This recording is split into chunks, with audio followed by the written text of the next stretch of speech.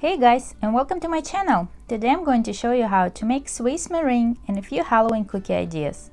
Swiss meringue is one of the 3 ways to make a meringue. It's stronger than French meringue because we need to use heat to make it, and it's much easier to make than Italian meringue. There are videos on my channel on how to make the French and Italian meringue, and I'll leave the links below this video. Swiss meringue can be used as a frosting for the cakes and cupcakes, topping for pie, or in our case, to make a meringue cookies.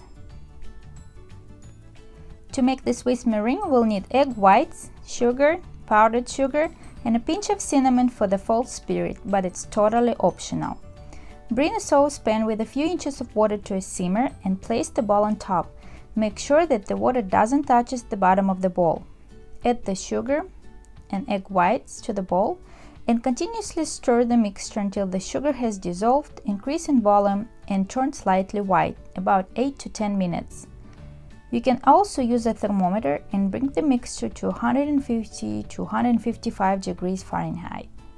When the mixture is reaching the right temperature, remove it from the heat, clean the bottom of the mixing bowl with a towel, and transfer it into a stand mixer bowl. Make sure that the mixing bowl and the whisk attachment are very clean and there is no residual oil or fat left behind to disturb or deflate the meringue.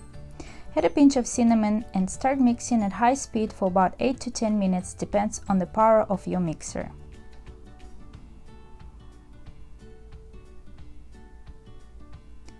When the stiff peaks form, stop the whisking, add the powdered sugar, and mix for another couple of minutes. Powdered sugar will make the meringue more stable and it helps the meringue to hold its shapes better.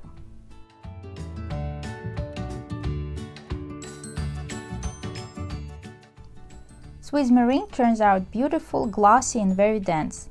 It's best to use the meringue immediately. Next, we need to color the meringue.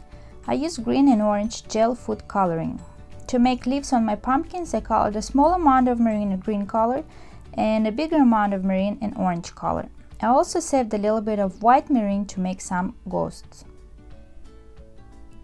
Transfer the green meringue into a piping bag fitted with a piping tip number 352 to make some leaves on top of the pumpkins for a finished look.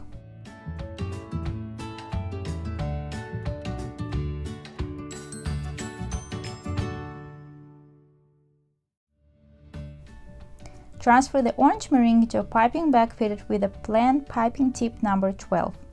Pipe 4 half circles facing one another with 2 lines on each circle, followed by 1 straight line down the center.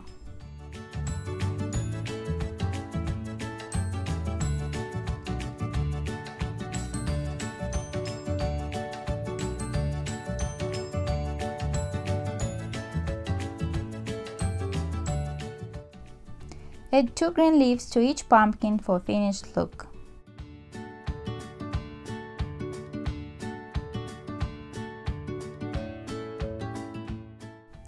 To pipe the ghost, transfer the white meringue into a piping bag fitted with an extra large plain piping tip. Press a little bit of meringue in the center and move down like a comma mark.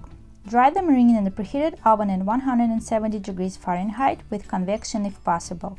Depending on the size of your meringue, bake for 60 to 90 minutes or until the outside is crisp and the inside is dry. They should feel light and hollow. When done, the meringue should easily peel off the parchment paper. When the cookies are cooled completely, using an eatable marker, draw a face on the ghosts. Baked meringue cookies may be stored in a covered container at room temperature for up to 2 weeks. I really hope that my video is useful to you and inspire you to make Swiss meringue Halloween cookies. Please don't forget to like this video, subscribe to my channel, and click the bell so you don't miss any future videos.